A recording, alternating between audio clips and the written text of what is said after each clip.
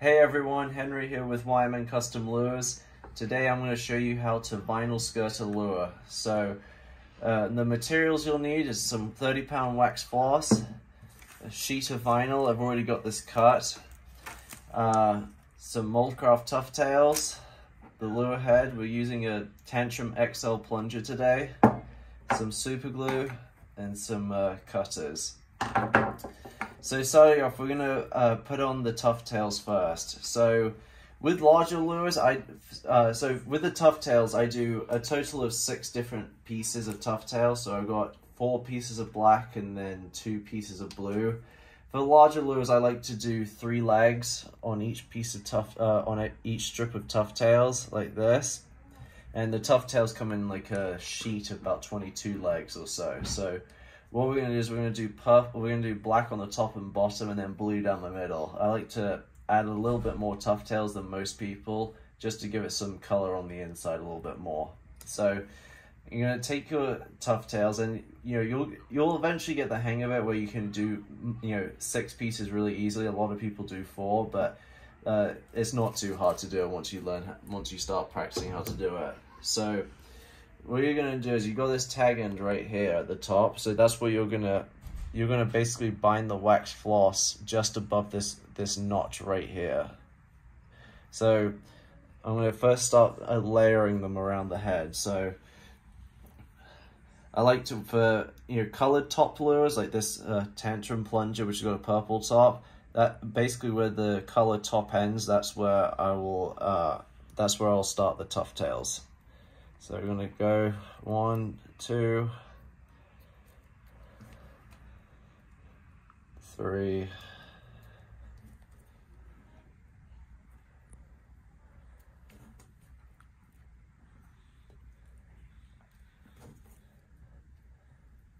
'and with the Tuff tails, you don't need to align them up perfectly. You can actually move them around pretty easily once you've even got the wax floss on. So you don't need to worry about putting them into place right now. So you're going to get your wax floss, have a nice bit of tag end, and then you're going to put it under your thumb, wrap around your thumb 1 time, and then you're going to start wrapping. 1, 2, 3. Pull it tight. So now you got that tight, you don't have to worry about the Tuff tails coming out. So you're going to keep wrapping. I like to do about 10 wraps or so, 10 to 15 reps, just to make sure that they're snug and secure and they won't come out.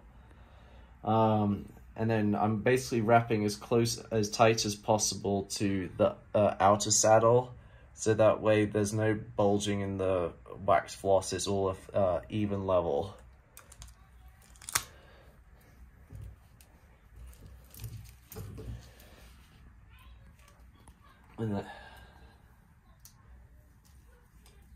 And after a few more wraps, once that's all done, just cinch it up again. And then just cut off the wax floss.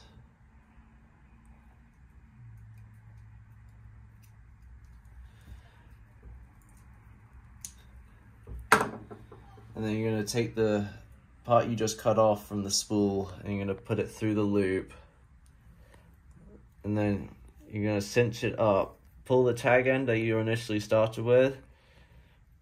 And that way it will cinch up and you don't actually need to tie a knot in it. This is perfectly strong enough and it won't untie at all. So pull both tag ends together until they cinch up together.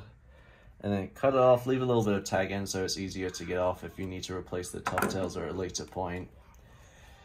So now we're going to start to move the Tuff tails around and put them into place.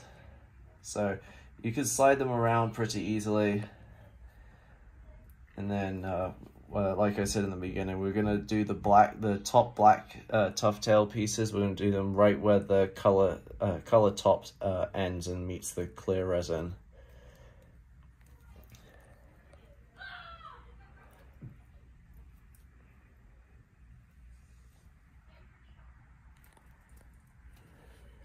And with the bottom Tuff tails, they're going to be on the belly. I like to do them just on, like, basically touching either side of the insert on the bottom. So once I get these into position, everything should be even. So that's about good right there. So all the Tuff tails are evenly spaced around the lure head, and then you don't have anything on the bottom because I want to try and keep it as evenly weighted as possible either side of the lure head. So that's all ready to go like that. You can just do two sections of Tuff tails on each side of the lure, so you could do one black and one blue on each side instead of this total of 6, but this is just what I like for the color presentation. And then you're gonna get a razor blade, and then you're gonna cut off the tag ends of the Tuff tails, like so. Try and make sure you don't cut the wax floss, because then it will come undone, and then you have to deal with a whole bunch of mess. So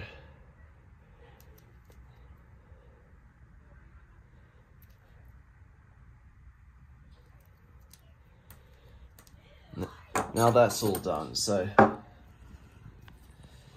now for applying the vinyl. This is definitely the hardest part of it, and it does take some practice to get right, but once you get the hang of it, it's pretty easy to do. So with this vinyl, I've got purple vinyl to match the head, and I basically already cut this vinyl. I've got 3/8 of an inch diameter legs, and the key thing is you want to have 2 inches at the top of solid vinyl.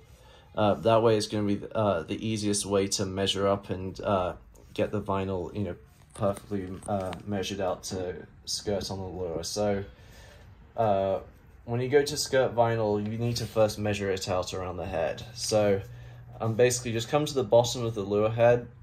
The plunger shape is probably one of the easiest shapes you can skirt with vinyl, just because it's a perfectly round head, and there isn't much difference in size between the actual head and then the saddles.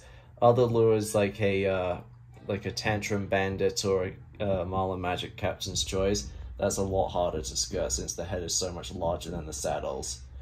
So you're gonna take the vinyl, measure it around the head. You're gonna go inside out, so you want to have the inside of the vinyl on the outside, and you're gonna go around, and you can see that now you got a little bit of overlap here. So this leg right here that's sticking out that I'm touching right here with my finger, that's actually slightly overlapping. So what we're gonna do is we're gonna go back one leg shorter, and we're gonna have a little bit of gap here, but I'll show you guys what I'm gonna do next. So you're gonna take that and cut that off. And this will be a perfect amount to skirt around the lure head. So when I go to measure it again, we got a little bit of space here, but the great thing about vinyl is that it's really stretchy, so you can easily stretch this around the head and make sure and get it all flush and perfect. That way you don't get any bulging or anything or bumps around the lure head when you skirt it. So for the next step with the vinyl, I like to make sure that when the vinyl is folded back over, the legs start right at the bottom of the saddle. I don't like doing the legs all the way up on the saddle. I like them to start right there, just underneath. So that's what we're aiming for, is to perfectly start the vinyl legs right at the bottom of the lure head. So. And different lures have different lengths of saddles, so it's just you're gonna need to find the right place to do it. But for this, just measure it out, fold it over a bit, and that should be perfect right there. It's just past the wax floss on the inner saddle. So you're gonna need to wrap it around tight.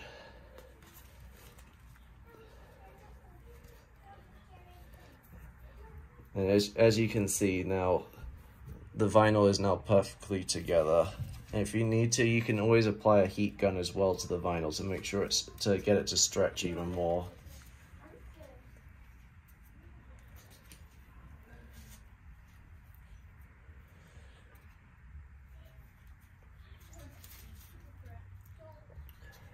And you want to make sure you hold it together tight, because you don't want it to come undone when you're about to tie the floss on. But we're going to do the same step. Get the tag end, put it under your thumb, and start a single wrap over your thumb. and then you're going to wrap really tight to the lure head, because the key is you need this vinyl to stay on as tight as possible, because over time, you know, after catching many fish, the vinyl will start to get pulled off. So you need to make sure you do it as tight as possible, and that way you'll ensure that the vinyl lasts as long as it possibly can. So do about 2 to 3 wraps, and then just cinch it up tight again, just to make sure everything's all good.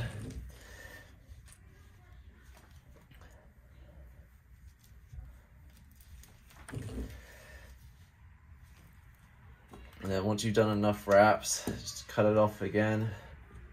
Take your wax floss, bring it through the loop, and pull the tag end, and then cinch them up together, and that way that will not come undone.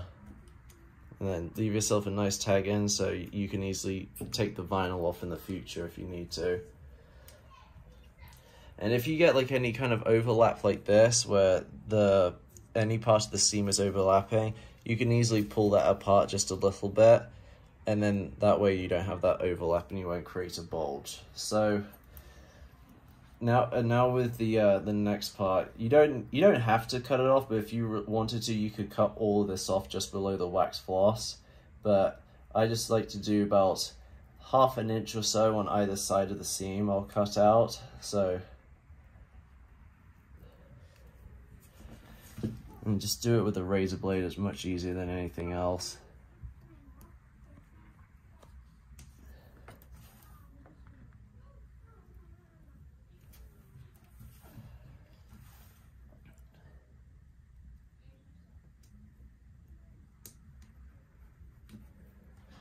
So now you have your vinyl like that underneath, and we're going to use this space to basically glue the seams together. So when you fold it back over first initially, you'll see that the vinyl is starting perfectly right where I wanted it to. The legs are starting right below the saddle, so that's all perfect right there. If you need to, just give it a little pull just to fold it over properly, and that way you won't have any bulging there. And now for the last step, you want to make sure that you keep your excess material, because it will come in handy when you're wanting to glue the seams together. So what you're going to do for the seam is you're going to cut off a piece of vinyl probably about 1/2 inch wide, about that thick, nothing too crazy. And what you're going to do is you're going to measure up inside, just lift up the vinyl, and we're going to put this piece actually underneath here. And what we're going to do is we're going to use that as the bottom, to glue the seams together to the lure. So measure it out, and then right where the lure head ends, that's where you're going to trim it off. So we're going to have about this much. We're going to use a piece about this big to glue the seams together. So you're going to take your super glue, don't need to use a crazy amount, but just get it all over on one side.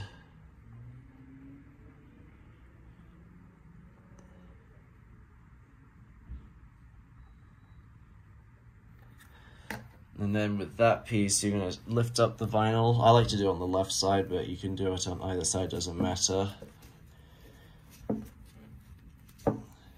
Lift up the vinyl, and then you're going to stick it under there, and then you're going to bring one seam down, or one side of the seam down. And you're going to push it down, make sure it all sets off and it dries up. I like to use the Loctite super glue gel. That way you don't get any super glue running onto the lure head, and then you have to deal with getting it off with acetone. And then with your razor blade, we got this excess glue and we want to clean that off, and we'll basically use it on the other side. So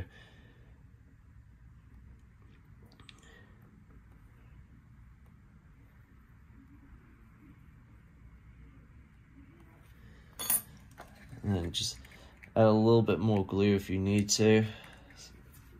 This bottle's running low, but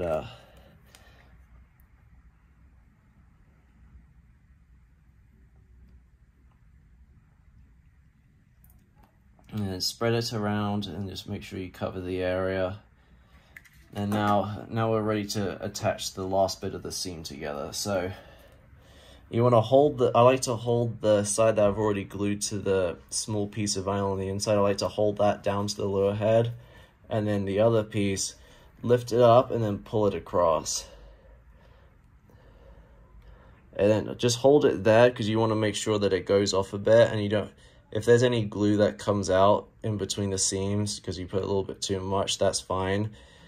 I just wanted that initial piece just to go off. So I had a little bit of glue come up through the top part of the seam, but now when you push it together, you flatten that seam out.